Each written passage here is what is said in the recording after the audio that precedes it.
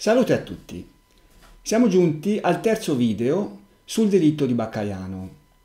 I video saranno diversi, adesso non so con precisione quanti, ma saranno diversi perché ho notato che c'è veramente grande interesse attorno a questo delitto. Tra l'altro devo anche smentire una mia affermazione di qualche video fa, dove dicevo che soltanto nel caso del delitto di Borgo avrei criticato una dinamica sbagliata. Ecco, non è vero, e qui mi troverò a criticare, diciamo, a prendere in esame in modo critico diverse dinamiche che ritengo errate, perché diciamo che sono dinamiche che molti giudicano corrette, ecco. C'è da dire che nelle mie critiche non c'è nessun intento denigratorio, diciamo, verso chi ha realizzato, chi ha pensato a queste dinamiche. Cioè, comunque il lavoro è sempre un lavoro da considerare opportuno, perché anche quando poi la dinamica dà un risultato che non torna, è comunque un risultato valido, perché dimostra appunto che quella è una strada che non porta a risultati utili. Ecco, adesso in questo video ne esamineremo un paio di dinamiche che chi vi sta parlando ritiene sbagliate. Prima però di entrare nella materia del video, vorrei fare un paio di premesse. Una è questa: non ho detto una cosa fondamentale che ho dato per scontata, ma insomma è bene dirlo. I due ragazzi che furono uccisi non furono oggetto di ferite di coltello, l'assassino non usò il coltello e naturalmente non fece nemmeno l'escissione su Antonella. Ecco, questo è una cosa che è bene tenere presente. Un'altra cosa importante è questa: non avevo fatto molto caso, non avevo, diciamo, preso in esame il problema di dove Paolo Mainardi venne estratto dall'auto, dai barellieri, da quale portiera. Devo essere sincero, il fatto di aver visto quella portiera del passeggero così spalancata mi aveva fatto presumere che il Paolo fosse stato estratto da lì.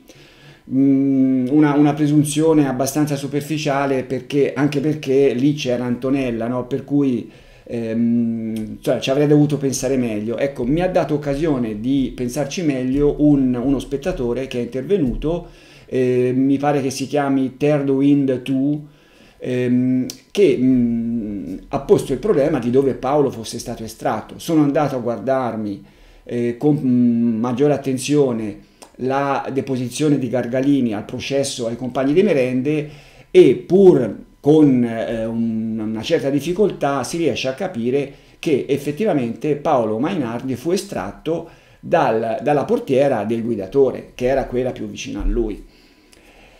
Ecco, allora, fatte queste premesse, cominciamo a entrare nella materia di questo video, che è quella di un paio di dinamiche che vennero proposte considerando il fatto che Paolo Mainardi venne trovato dai barellieri sul sedile posteriore. E naturalmente partiamo dalla dinamica di Filastò. Dinamica di Filastò che era già stata abbozzata durante il processo ai compagni di merende, ma è stata poi messa nero su bianco in modo abbastanza esaustivo sul libro Storia delle merende infami. Ecco. Su questo libro ci sono molte pagine dedicate a questa dinamica.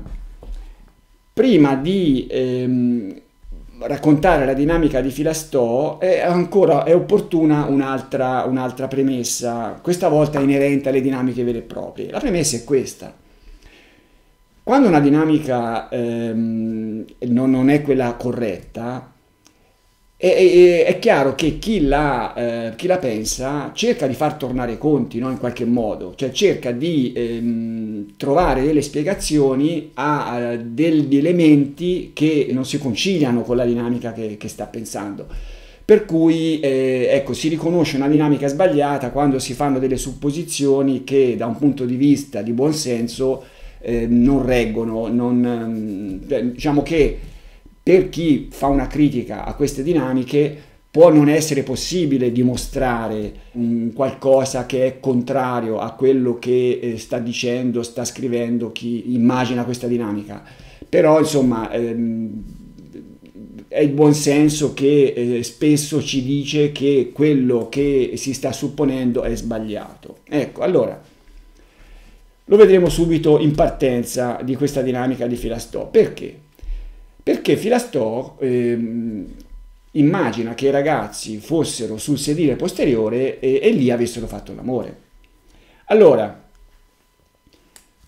possiamo vedere in queste due foto in cui l'attore che aveva già svolto un ruolo nel video precedente tenta di stare prima a pancia in su, poi diciamo a pancia in giù sul sedile posteriore. L'attore è alto 1,75 m, non riesce.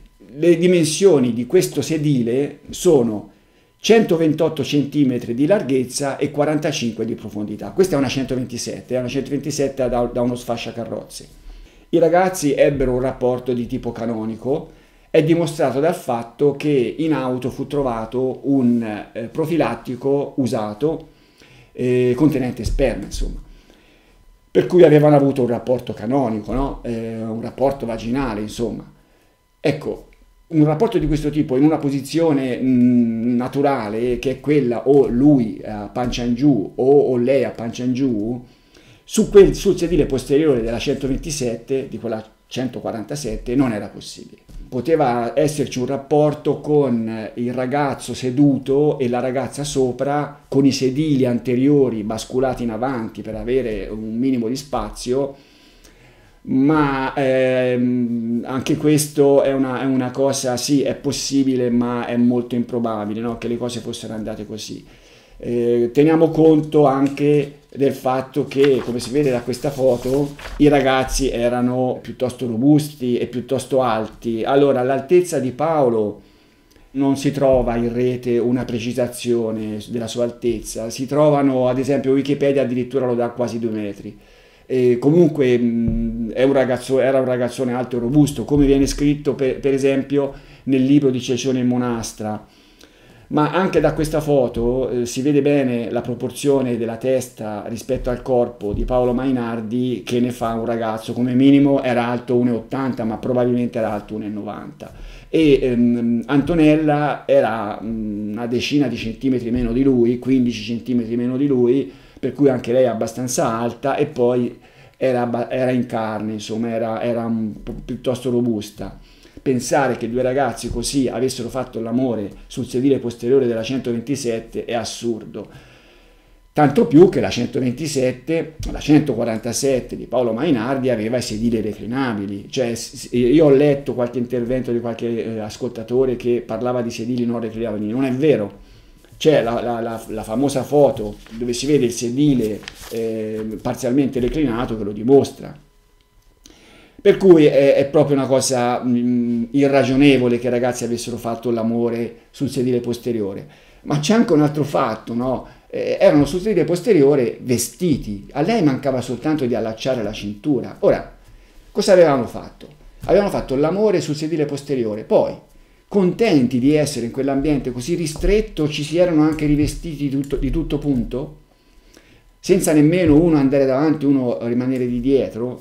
Anche questa è una cosa assurda. Una cosa assurda è anche quello che scrive Filastò, con l'ipotesi che fossero tornati dietro per avere un secondo rapporto sessuale. Lui dice che erano noti per avere questi rapporti sessuali frequenti. Io non so quale fosse la sua fonte, ma insomma erano stati con i loro amici in piazza, secondo le fonti che si trovano, diverso tempo. Non era tantissimo tempo che erano lì su questa 147 in intimità, che già si fossero messi a fare un secondo giro, diciamo così, è veramente poco plausibile, no? Per cui c'è, diciamo, in partenza l'ipotesi di Filastò ha questa irragionevolezza sul fatto che i ragazzi non c'è motivo che avessero deciso di fare l'amore sul sedile posteriore. Aggiungiamoci un altro fatto, quello della paura di Antonella per il mostro, dichiarata alle amiche. E allora rinchiudersi nell'abitacolo di una macchina così, senza poter subito mettere in moto, perché appunto Paolo non sarebbe stato alla guida, è assurdo. Allora si può già aver parcheggiato la macchina entrando di muso, non fu tanto prudente, no? Aggiungere quest'altra imprudenza molto più grande in quel posto così buio e tutto è irragionevole. Ma vediamo poi una seconda irragionevolezza dell'ipotesi che fa Filastò. È quella dell'attacco dal finestrino anteriore. Allora, se i due erano sul sedile posteriore, perché il mostro sparò dal finestrino anteriore? In questa foto possiamo avere un'idea, no? Che l'inclinazione della pistola per poter sparare a chi era seduto sulla parte sinistra, sulla parte del guidatore sul sedile posteriore, era eccessiva. Cioè tanto dal finestrino anteriore il mostro avrebbe potuto sparare a chi era seduto dall'altra parte, cioè dalla parte destra, dalla parte del passeggero, ma dalla parte del guidatore, come avrebbe fatto a sparare? Cioè avrebbe dovuto infilare la mano dentro, perché e bossoli dentro se ne fu trovato uno. Filastò fa sparare tutti e 5 i colpi contro i ragazzi ad autoferma, no? Per cui tutti e 5 da quel finestrino, cioè i conti non tornano, insomma. Poi sul viso di entrambi c'erano frammenti di vetro e se Paolo fosse stato seduto dalla sua parte, dalla parte del guidatore dietro, ma difficile che fosse, e poi lontano, insomma, difficile che tutti quei frammenti di vetro avessero potuto investirlo, ma anche Antonella se era così lontana. L'ipotesi regge poco. Ancora sull'attacco dal finestrino anteriore c'è un'altra cosa che lo rende poco plausibile, è la posizione dei bossoli. Allora, i 5 colpi furono sparati, secondo Filastò, ad autoferma. Ma allora, perché 2 bossoli erano lontani dai 3 che invece erano abbastanza vicini al finestrino anteriore dell'auto? Cioè i bossoli A, B e C erano vicini a dove era il finestrino anteriore, mentre gli altri 2 bossoli erano lontani, vicino alla strada. Ora, se la pistola era rimasta ferma perché aveva sparato i 5 colpi tutti dal finestrino anteriore, perché quei 2 bossoli erano lontani? È evidente che quei 2 bossoli erano lontani perché erano stati sparati mentre l'auto si stava muovendo, no? Questo lo vedremo, ma insomma è una irragionevolezza ulteriore di questa dinamica. Andiamo ad un'altra irragionevolezza di questa dinamica: il sangue sul sedile di guida. Allora, sul sedile di guida vennero trovate abbondanti tracce di sangue, sia sulla spalliera sia sulla seduta. Ma allora, se i ragazzi erano seduti dietro, quel sangue su quel sedile come fece ad arrivarci? Sentiamo la spiegazione di Filastò dal libro Storia delle merende infami. Ma il sangue sul sedile anteriore? Secondo il pubblico ministero, questa sarebbe una traccia obiettiva indicante che il giovane ferito Mainardi si trovava sul sedile anteriore. Viceversa, questa traccia indica il contrario. L'autista Allegranti e il Gargalini sono stati chiari. Il giovane perse molto sangue mentre lo spostavano. Allegranti è ancora più chiaro. Fu lo spostamento a provocare lo sbocco di sangue. Il vaso sanguigno nella posizione supina del Mainardi, in qualche modo chiuso, s'aprì e il sangue, spinto dal cuore ancora pulsante, sprizzò fuori con violenza. Ma questo accadde mentre stavano spostando Mainardi dal sedile posteriore a quello anteriore. Allora, non ci fu nessun spostamento da un sedile a un altro, semplicemente il sedile anteriore venne basculato in avanti e con lo spazio che si creò davanti alla portiera anteriore sinistra venne estratto il ragazzo. Per quanto sangue potesse aver perso in quel momento, questo sangue sarebbe finito sulla spalliera dalla parte posteriore, non dalla parte anteriore. Per cui quel sangue su quel sedile non poteva esserci finito durante il soccorso di Paolo. Andiamo avanti.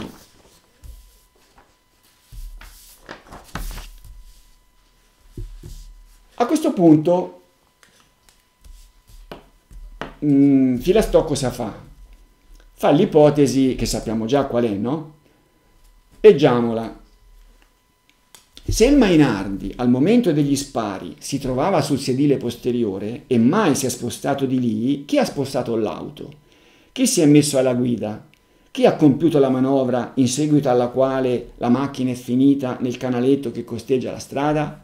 Questa è la domanda che si fa a Filastò e naturalmente lui alla guida dell'auto mette il mostro. Stavolta è difficile operare, ma perché? Perché il mostro entra in auto? Ecco, adesso lo spiega, no? Stavolta è difficile operare le scissioni in quel luogo, troppo vicino alla strada, troppo in vista, troppe macchine in giro che vanno e che vengono dalla festa del paese di Cerbaia.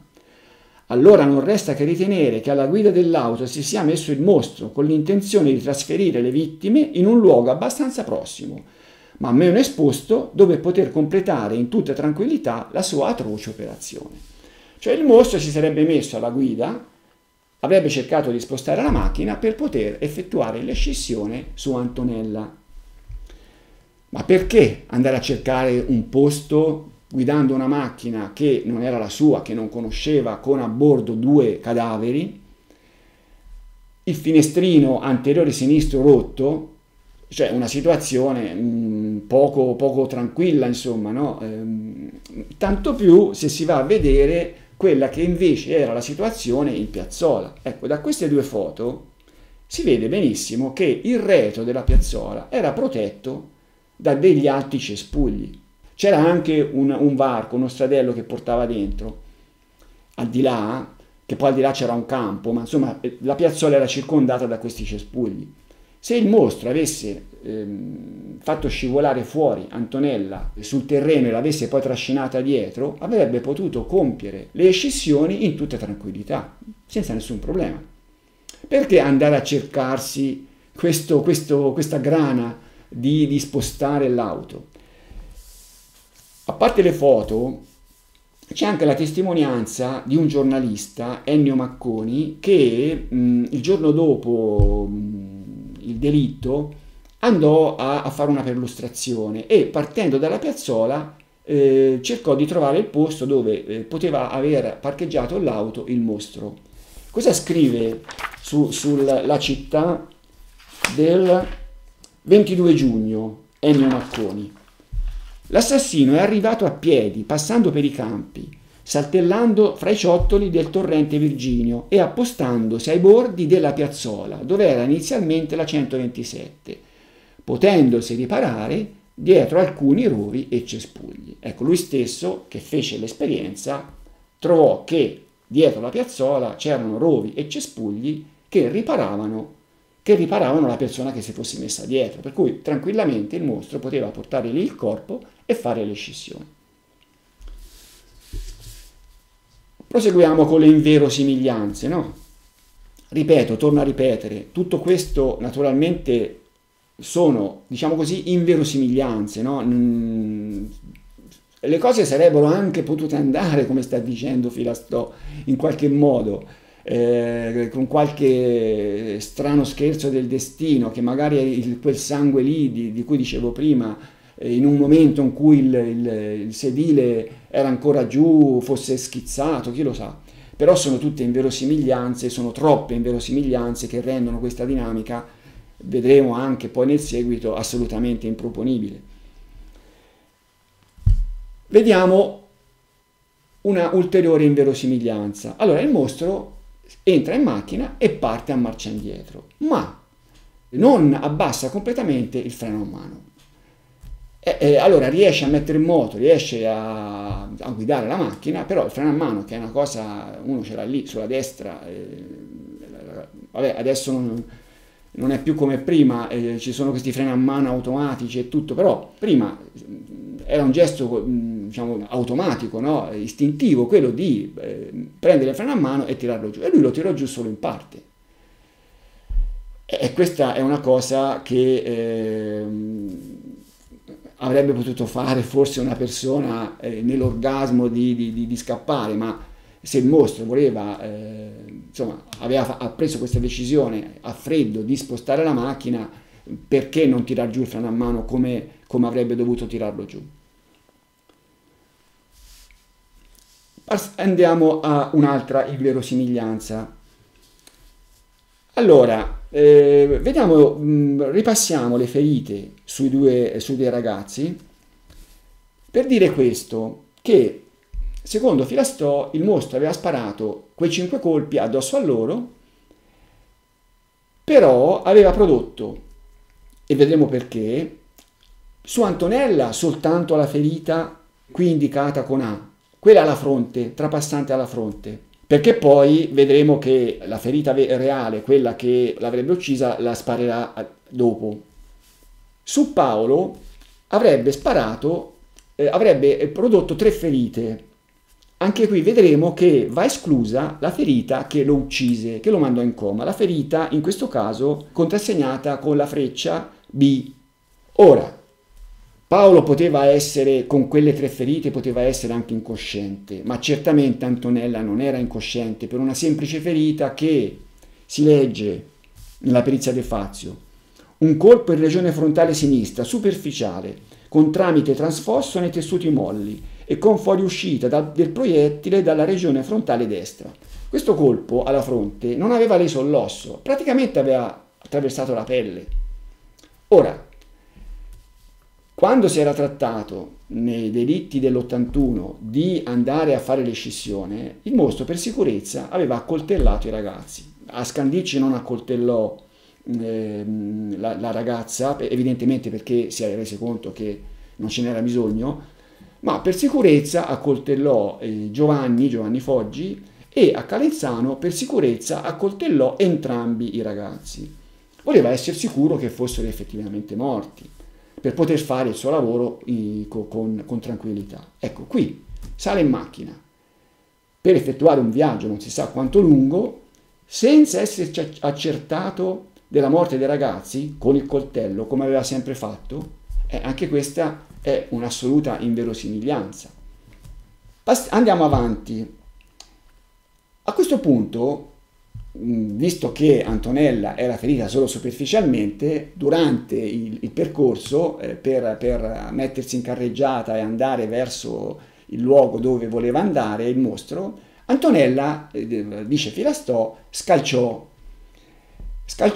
non so, colpì magari il mostro, fece qualcosa, no? Insomma, dette segni di vita. Scrive Filastò: il guidatore, cioè il mostro, infastidito nella manovra dalla reazione della ragazza, si volta impugnando la sua calibro 22, estratta dalla fondina ascellare, e le spara un colpo mortale, quello che la colpisce in piena fronte, uccidendola all'istante, ed ecco a conferma il bossolo all'interno dell'auto. Ma nel compiere questa azione perde per un attimo il controllo dell'auto, che finisce nel canale. Allora, il mostro, appunto Antonella, che lui aveva lasciato, non si era accertato che fosse morta, Antonella fa qualcosa e il mostro tira fuori la pistola e le spara. Ecco, ora, le spara, cioè immaginiamo la scena, no? Questa ragazza che si agita dietro, lui che ha la mano sul volante, una mano sul volante, tira fuori la pistola, sì è vero che lei era vicina, ma la colpisce proprio in mezzo alla fronte. Insomma, un colpo precisissimo su una persona agitatissima in movimento, mentre appunto lui stava guidando. È anche questa un'inverosimiglianza plateale, no? Allora, Antonella è morta, Paolo è ancora incosciente, il mostro però non riesce a fare quello che voleva fare, perché questo colpo che ha dovuto sparare ad Antonella gli ha fatto perdere il controllo dell'auto, che è finita in fossa.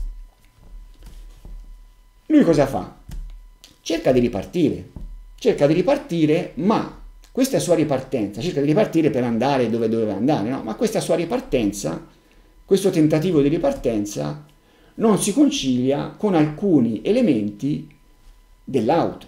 Gli elementi dell'auto con i quali non si concilia una ripartenza sono tre, no? Il primo è il freno a mano che risultò ancora mezzo tirato. Insomma, si sarà accorto durante il percorso il mostro che la macchina faceva fatica a muoversi, no? Per cui se voleva farla ripartire doveva almeno lì tirare giù il freno a mano fino in fondo, e invece il freno a mano non risultò abbassato fino in fondo. Allora, poteva aver fatto varie manovre di avanti e indietro, no? Prima retromarcia, ma l'ultima manovra sarebbe stata quella in prima, che l'ultimo tentativo di uscire e poi avrebbe desistito e la macchina sarebbe rimasta in prima marcia. E invece no, la macchina era in retromarcia. Cioè sembra che l'ultimo tentativo che il mostro avesse fatto di far disincagliare la macchina fosse stato andando indietro, cosa che è assurda. Ma un'altra cosa che mi pare che nessuno abbia mai notato riguardo questa ripartenza è questa, che le ruote sono ancora girate. Quando la macchina fu trovata, le ruote erano ancora girate nella stessa direzione in cui erano girate a marcia indietro. Cioè, allora, il mostro, se era lui alla guida, era ripartito volendosi mettere in direzione di Fornacette, per cui aveva sterzato a destra, di modo che la macchina aveva fatto il giro mettendosi in direzione di Fornacette. Poi, per ripartire nella direzione di Fornacette, avrebbe dovuto girare il volante in senso opposto, avrebbe dovuto cioè sterzare le ruote verso sinistra, e invece le ruote sono rimaste sterzate a destra. È evidente che non ci fu nessun tentativo di ripartenza, ma quando la macchina arrivò nel fosso rimase lì e nessuno tentò di smuoverla. Allora il mostro a quel punto, visto che la macchina non poteva ripartire, secondo Filastò uscì e cosa fece? Sparò ai fari. Allora sparò ai fari perché, secondo Filastò, voleva ritardare la scoperta del delitto. Allora, questa è un'ipotesi da certi punti di vista che possiamo anche considerare plausibile, no? Ma fino a un certo punto. È evidente che lasciare i fari accesi, le macchine che passavano avrebbero visto i fari accesi e si sarebbero fermate subito, no? La prova è che i ragazzi e i fidanzati che passarono non si fermarono subito, ma tornarono indietro dopo. Avessero visto i fari accesi, probabilmente si sarebbero fermati subito. Ma a dire il vero, che qualcuno scoprisse il delitto dopo 2 minuti oppure dopo 20, al mostro che interessava? Cioè il mostro, una volta che aveva riguadagnato il campo dal quale era arrivato e poi era andato verso la sua macchina, cosa poteva temere? Che i carabinieri istituissero dei posti di blocco perché qualcuno aveva visto i fari accesi di quella macchina? A quei tempi non c'erano nemmeno cellulari. Come faceva chi vedeva, appunto, chi si accorgeva del delitto ad avvertire subito i carabinieri? Doveva andare, insomma, i carabinieri poi dovevano muoversi, cioè non c'era nessun motivo per il quale il mostro avesse potuto temere di essere inseguito all'istante da qualcuno che scopriva il delitto, no? Se lui aveva intenzione di scappare sarebbe scappato e basta. Però comunque una cosa che invece lascia perplessi è perché per spegnere i fari sparò. Allora, lui era entrato in auto in piazzola e era partito con i fari accesi. Allora, poteva essere partito con i fari accesi per 2 motivi: o i fari erano già accesi. Qui possiamo vedere in questa foto il pulsante di accensione dei fari. C'era un pulsante sul cruscotto che premuto accendeva i fari. Su quest'altra immagine vediamo il quadro di accensione che aveva una posizione GAR nella quale la macchina veniva spenta, togliendo i contatti anche alle luci che anche se erano accese si spegnevano. C'era invece una posizione trava, quella tutta in basso, in cui la chiave era estraibile, si poteva stare, ma i fari rimanevano accesi. Ecco, Mainardi poteva aver lasciato la macchina, la chiave nella posizione GAR, con il pulsante di accensione dei fari attivato. Quando il mostro aveva messo in moto, gli si erano accesi automaticamente i fari e era partito. Bene, se aveva messo la chiave nella posizione in cui l'aveva trovata in partenza, i fari si dovevano essere spenti. Se non si erano spenti è perché o non aveva rimesso la chiave a posto, cioè la macchina si era spenta e lui aveva lasciato le chiavi come erano, per cui non c'era stato nessun tentativo di ripartenza, niente di tutto questo, oppure lui aveva messo aveva girato la chiave mettendola in fondo, in questa posizione trava dove i fari rimanevano accesi. Insomma, è una situazione francamente poco plausibile, insomma, no? In un caso e nell'altro, sia nel caso in cui il pulsante fosse stato acceso da lui, se lui l'aveva premuto, poteva anche premerlo per spegnere, sia che l'avesse trovato acceso, l'avesse trovato premuto e avesse semplicemente girato la chiave. In un caso poteva premere il pulsante, nell'altro caso poteva rimettere la chiave come l'aveva trovata e i fari si sarebbero spenti. E invece no, lui gli spara. Andiamo avanti ancora con l'azione successiva, appunto quando lui uscì. Sappiamo che il nottolino della sicura era abbassato quando arrivarono i soccorritori, perché abbiamo visto che Martini, quando tentò di aprire la portiera non si aprì. E non è vero che non si aprì perché era deformata la scocca, no, perché Gargalini da dentro, semplicemente tirando la maniglia, l'aprì in modo semplice. Era il nottolino che era tirato giù. Ma quel nottolino giù chi ce l'aveva messo se il mostro era in macchina? Ce l'aveva messo il mostro, evidentemente, no? Secondo Filastò. Ma perché? Secondo Filastò il mostro avrebbe chiuso dopo essere uscito, per ritardare la scoperta del delitto. Ma come? Cioè, il fatto di avere il nottolino giù, come poteva ritardare la scoperta del delitto? Cioè, quando arrivarono i ragazzi per primi, subito scoprirono che c'era un delitto, c'era il finestrino rotto, c'era le persone dentro, cioè, insomma, non c'era bisogno, quel fatto che la portiera fosse bloccata e che nessuno potesse entrare in macchina, che cosa cambiava? A parte, vabbè, col finestrino rotto, se ci fosse stato qualcuno un minimo più freddo di Martini, avrebbe tirato sul nottolino e l'avrebbe aperto, no? Ecco, secondo Filastò, invece, il mostro chiuse e poi buttò via le chiavi, di modo che nessuno le avrebbe trovate e nessuno avrebbe potuto aprire la macchina. Assurdo. Arriviamo all'ultima assurdità, che è questa. Allora, fino a questo momento i colpi che sono stati sparati sono 8, i 5 in piazzola, vabbè, 3 vicino alla macchina, 2 un po' discosto. 1 ad Antonella dentro e siamo a 6, quello che lasciò il bossolo dentro, no? Secondo Filastò. 2 ai fari e siamo a 8, manca ancora un colpo. Manca ancora un colpo e manca ancora la giustificazione di quel foro sul parabrezza. Quel foro sul parabrezza abbiamo già visto che è la bestia nera della ricostruzione ufficiale, no? Perché la ricostruzione ufficiale fa sparare un colpo sul parabrezza a macchina ferma in piazzola con il bossolo che non venne trovato nella posizione dove sarebbe andato.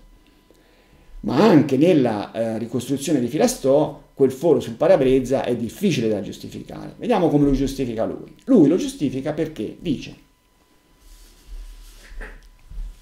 se non che il diavolo a volte aiuta a fare le pentole, ma non i coperchi. Sta per andarsene il pluriomicida, quando s'avvede d'un movimento di Paolo Mainardi. Un gesto lieve, la testa che si sposta appena. È ancora vivo, potrebbe parlare. Gli è rimasto un colpo nel caricatore, il nono, si volta, tira l'ultimo colpo che c'entra il parabrezza e forse, ancora una volta, il povero Mainardi. Allora, il forse, ancora una volta, il povero Mainardi, il forse è sbagliato. Perché? perché se il mostro aveva visto Paolo Mainardi che si muoveva, voleva dire che il colpo che l'aveva ucciso, che l'avrebbe ucciso, che l'aveva mandato in coma, non era stato ancora sparato. Per cui quel colpo doveva colpirlo. Ecco, ma quel colpo, allora, mettiamoci nella condizione, no, in cui il mostro si accorge che Paolo Mainardi è vivo. Allora, se non ha particolari contingenze, la cosa più semplice da fare è andare al finestrino rotto di guida e sparargli in testa da lì. Perché sparargli attraverso il parabrezza? L'unico motivo per il quale avrebbe potuto compiere un'azione così illogica, cioè di sparargli attraverso il parabrezza invece di andare lì al finestrino, era che magari aveva visto in lontananza dei fari che arrivavano, mentre era davanti alla macchina si era accorto che in quel momento lì, e non prima, che Paolo Mainardi si stava muovendo, e allora per non perdere tempo aveva sparato da lì, no? Però bisogna tener conto di un fatto, che quel proiettile che colpì il parabrezza non poteva essere quello che entrò nel cranio di Paolo.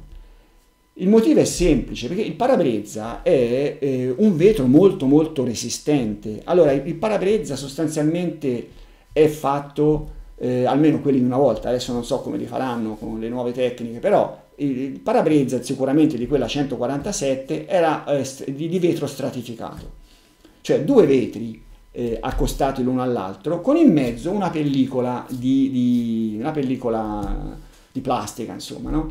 Questo perché nel caso in cui si fosse rotto il parabrezza, quella pellicola avrebbe tenuto insieme i pezzi di vetro, evitando che cadessero addosso al guidatore.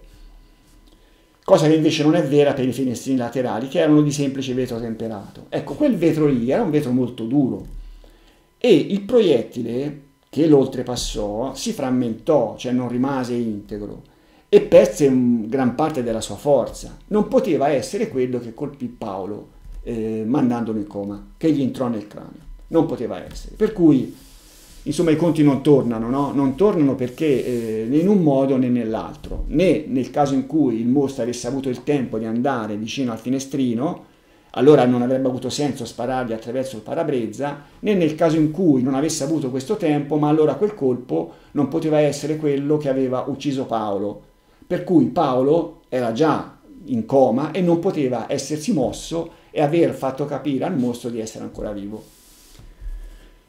Siamo arrivati in fondo a questa, diciamo, dinamica, questa critica di questa dinamica che non regge, insomma, che non esiste, non è possibile. Vediamo, prima di chiudere, un'altra dinamica sulla quale staremo molto meno tempo, che è quella ventilata da Mario Spezi, dal compianto Mario Spezi. Lui evidentemente tiene conto delle testimonianze dei barellieri che trovarono Paolo Mainardi sul sedile posteriore, ma fa partire dalla piazzola la macchina con Paolo alla guida. Questo gli evita tutti i problemi di sangue, di attacco dal finestrino anteriore, quelli che abbiamo visto nell'ipotesi Filastò, ma ne introduce un altro, anche lui non piccolo. Leggiamo quello che scrisse Spezi in Dolci colline di sangue, un libro del 2006, eccolo qua. Paolo, terrorizzato, attraversò in retromarcia tutta la carreggiata di via Virginio Nuova e finì con le ruote posteriori in un fosso dalla parte opposta. Dovette tentare di riportare la macchina sull'asfalto, ma era caduto in una trappola. Il mostro, fermo sul ciglio della strada sul lato opposto, con due colpi centrò i fari e li spense. Ma allora qui sul lato opposto i bossoli non tornano, no? I bossoli davanti al muso. Due bossoli Winchester Serie H restarono a indicare il punto esatto da cui aveva preso la mira. Poi entrò nell'auto, sparò ai ragazzi due colpi di grazia. Due colpi di grazia non è possibile, perché altrimenti dentro la macchina, dentro l'abitacolo, ci sarebbero stati due bossoli, e invece ce n'era solo uno. Però vabbè, lasciamo stare. E si mise al posto di guida. Tentò anche lui di far uscire la macchina dal fosso per portarla in un luogo sicuro. Il rischio che corse fu altissimo e dopo un po' prese atto che non ce la faceva e si arrese. E qui abbiamo tutti i problemi della ripartenza. Ma vorrei far notare un fatto, cioè Spezi dice che il mostro entrò dentro e si mise alla guida. Sì, ma se alla guida c'era Paolo, come aveva fatto? Qui non lo dice, ma evidentemente no, aveva spostato il corpo di Paolo sul divanetto posteriore. E se no non poteva mettersi alla guida, no? Non poteva fare, come poi vedremo nell'ipotesi di un'ipotesi in cui il mostro si sarebbe seduto su Paolo addirittura. Allora, per spostare Paolo sul sedile posteriore non era possibile, a parte che era irragionevole. Allora, se voleva togliere Paolo dalla guida, bastava che lo trascinasse fuori, lo lasciasse nel fosso e poteva mettersi alla guida. Cioè a lui non interessava partire con Paolo a bordo, ma gli interessava partire con Antonella a bordo per fare la solita storia, no? La solite scissioni. Ma invece di trascinare semplicemente Paolo, prendendolo per le ascelle, trascinandolo fuori, come aveva fatto il mostro a Calenzano per esempio, no? E lasciarlo lì nel fosso, lo avrebbe spostato sul sedile posteriore. Ora, è un'operazione assolutamente impossibile. Non sto nemmeno a spiegare perché, non c'era lo spazio, cosa avrebbe dovuto fare? Avrebbe dovuto basculare in avanti il sedile del passeggero, creandosi uno spazio, andando dietro a tirare Paolo, che però poi lì c'era anche Antonella, poi spingerlo e metterlo seduto, una cosa assurda, una cosa impossibile. Ma adesso c'è, diciamo così, un qualcosa che potrebbe anche essere considerato una curiosità, no? Qualcosa che vi racconto, e che questa ipotesi Spezi l'aveva fatta addirittura nell'83, nel suo libro Il Mostro di Firenze, dell'83. Però c'era una piccola differenza. Adesso leggiamo quello che scrisse in questo libro. Se la versione dei barellieri della Croce d'Oro è quella vera, il mostro non è solo. Scorrendo questa ricostruzione, gli assassini allora salgono nella Seat, vabbè la chiamava Seat e sappiamo che non era una Seat, spostano i corpi e tentano di far ripartire la macchina uscendo dal fosso in cui era caduta con le ruote posteriori. I solchi scavati nel terreno dai pneumatici testimoniano il rabbioso tentativo.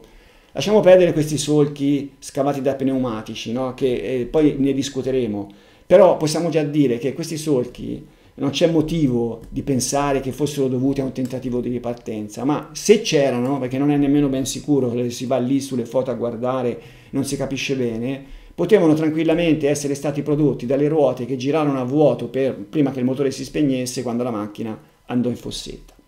Proseguiamo il racconto di Spezi. Gli assassini cercano di ripartire per raggiungere un posto riparato e poter così strappare il feticcio per cui hanno ucciso. Il tentativo non riesce e gli assassini se ne vanno gettando via la chiave con un gesto di stizza. Ecco, quello che non ho riportato qua, mi sono dimenticato, è che Spezi scrive sul libro che i periti giudicarono impossibile lo spostamento del ragazzo sul sedile posteriore da parte di una sola persona. È per questo che in quel lontano 1983 Spezi pensò all'intervento di più assassini, proprio per questo motivo. Allora, siamo arrivati in fondo a questo video. Ci restano ancora altre dinamiche da esaminare in modo critico per fare un po' piazza pulita prima di passare a quella che personalmente ritengo fosse una dinamica molto molto vicina a quella reale. Ho già scritto in varie occasioni che i video saranno molti e per quanto possibile cercheremo di pubblicarli a cadenza abbastanza ravvicinata. Ci sentiremo al prossimo. Saluti.